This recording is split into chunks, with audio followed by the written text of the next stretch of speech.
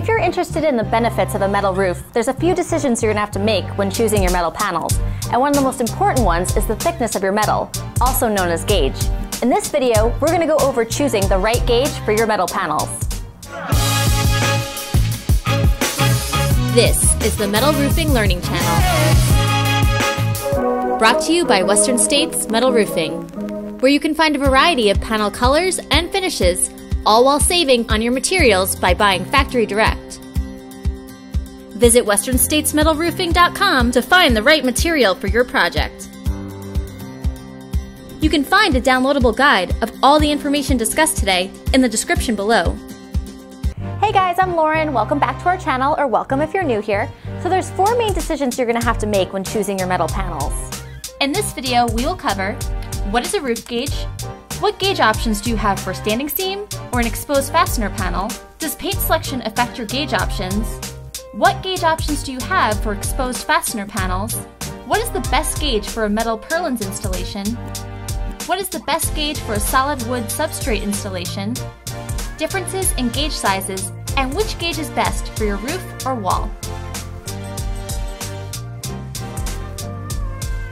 Joining me today is the Vice President from Western States Metal Roofing, Paul Rubio. Paul, thanks so much for being here. Thanks for having me, Lauren. All right, so let's start at the beginning. What is a roof gauge? So a roof gauge refers to the thickness of the metal, and it's normally referred to in a number form. And believe it or not, as the number gets higher, the gauge is lesser. So for example, most metal roof and wall jobs are as heavy as a 20 gauge and as light as a 29 gauge. So as we mentioned at the beginning of this video, there's a few choices you're going to have to make when choosing your metal panels. And Paul, gauge is actually the last choice you make, right? Yeah, that's correct. And the reason it's the last choice is because depending on the style of panel and the paint finish or color, your choice might actually be made for you. So for example, let's say that you had a roof or a wall and you wanted to go with a concealed fastener panel, such as a standing seam, or if it was a wall, a flush wall panel. Well, those panels are only available in a 24 gauge and a Kynar paint finish. So literally, if you're going to put a standing seam roof on your house, you can stop the video now. You're going to be going with a 24 gauge panel, possibly a 22 gauge panel. So there's a lot more options with exposed fastener panels for gauge. Yeah, with exposed fastener panels, you can go as light as 29 gauge and as heavy as 20 gauge, and there would be reasons to go lighter versus heavier. You're just going to have a lot more options with an exposed fastener panel. So the first choice that you're going to have to make is, do you want an exposed fastener panel like a corrugated or maybe an R panel, or do you prefer a concealed fastener panel like a standing seam or a flush wall panel? So we've actually created a video all about this. Check out the link above if you want to learn all about exposed fastener panels and concealed fastener panels. You can find step-by-step installation videos and homeowner guides on our channel. And don't forget to show your support by hitting the like button and subscribe. So is someone's gauge choice limited by the color or paint finish they use? Yeah, absolutely. And the reason is certain colors are only available in certain gauges and paint finishes. So for example, the best paint finish you can get is Kynar. And the reason you want a Kynar paint finish is because it's going to fade and chalk at a much lesser rate. So in other words, let's say you have a bright and vibrant color like red or blue or even black. You don't want that to fade because it'll be very noticeable. You want that roof to look almost the same in 20 years as it looks now. An S&P paint finish will fade much quicker, so that's why in those colors you typically see whites and earth tones, tans, things of that nature.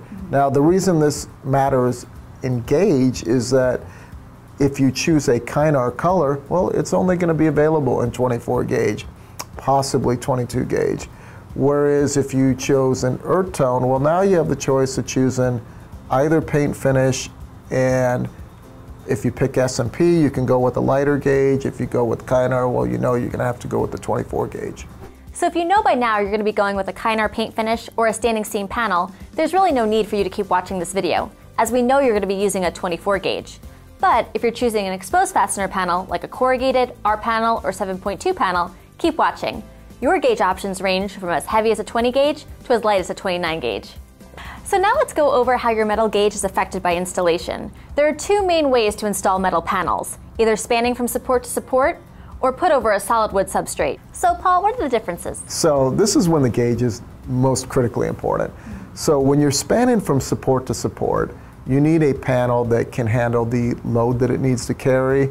You got to be able to handle the wind uplift, and you're going to have load charts that are going to tell you how far a panel can span and the load that it'll carry. Now, every panel has its own load chart. So in other words, a 7/8 inch corrugated will carry a different load than an R panel and a 7.2 panel. So what we recommend is that you hire an engineer. Your engineer will determine the space in between supports. He'll determine the panel and the gauge. So let's say you're not going to hire an engineer. Well, if you're not going to hire an engineer, if you have a small job, for example, we cannot tell you what to do. What we can do is give you access to the load charts, which you can find in the description below. And from there, you need to make the decision for yourselves. So the most common way to install a residential metal roof is over a solid wood substrate. And Paul, how does the gauge affect this kind of installation? So in this type of application, it really wouldn't make sense to use a really heavy gauge, such as a 22 or 20 gauge. On the other side of it, it also doesn't make sense to use a really light gauge, like a 29 gauge, which we'll talk about a little later in this video. So what you'll see on most residential roofs is either a 24 or a 26 gauge. So generally, when people are looking at gauge for a residential metal roof, they're choosing between either 29 gauge and 26 gauge, or 26 gauge and 24 gauge. In this segment, we're going to show you some examples of a lighter gauge versus a heavier gauge. So Paul, you brought some samples? Yeah, I've got two samples here. They're both a clip system standing seam, both the same panel width.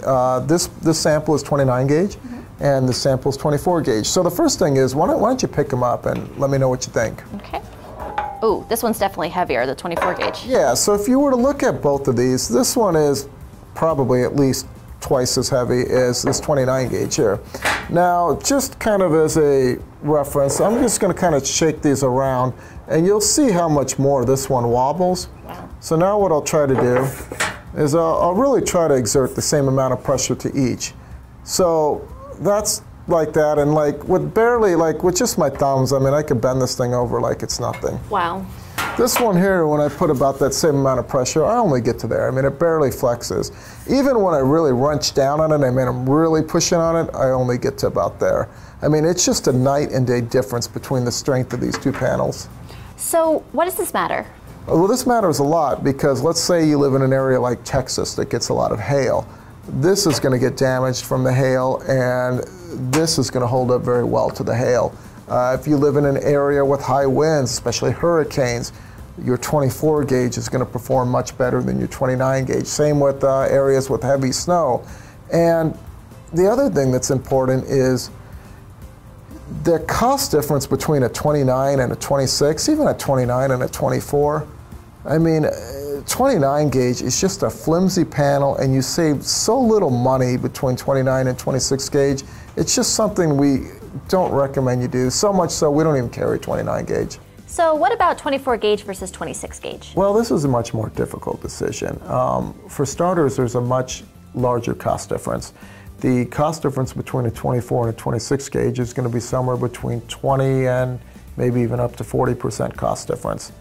Also, in most instances, a 26 gauge is actually appropriate in a lot of instances.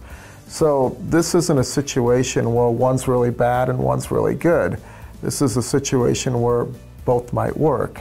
Where I think a 24 gauge makes more sense is when you live in an area that's going to have lots of snow, when you live in an area that has high winds, hail, such as Texas.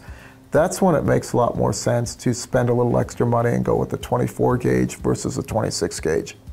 So now we're going to talk about gauge when it comes to metal siding in both residential and commercial applications. So Paul, let's talk about commercial first. Sure. If you had a commercial or agricultural job, the most important factor is generally cost. So for this reason, an exposed fastener panel in both a 26 gauge and S&P paint finish is going to be your most popular option. It's going to give you the best bang for your buck and still give you a quality product. Now what about residential? Residential's different. It could go either way. It would be fine to use either a 26 gauge S&P or a 24 gauge Kynar product. It really would depend upon both the color that you wanted to use or your personal preference. So now, based on everything we learned today, let's go over which gauge is best for your project. You should use 26 gauge panels if you want an exposed fastener panel, you want an SMP paint system, you want the best balance of value and quality, you are using the panels for a roof located in a mild climate. You should use 24 gauge panels if you're choosing a standing seam panel, if you want a Kynar paint system, if the panels being installed are in a climate with extreme weather conditions like hail, strong winds, and heavy snow, if longevity is a top priority and you want the panels that will last the longest, if appearance is a top priority and you want a product with greater resistance to dents, and if the material has to span from support to support. You should use 22 or 20 gauge panels if you have long span conditions between supports, the engineer requires a heavier than normal gauge, or if you have a galvanized or Galvalume panel. Thanks for watching. We hope you enjoyed this video. Please subscribe to our channel as we release new content weekly. We'll see you next time. Want to learn the difference between standing seam or an exposed fastener panel? Or need help choosing a metal roofing color? Check out these videos.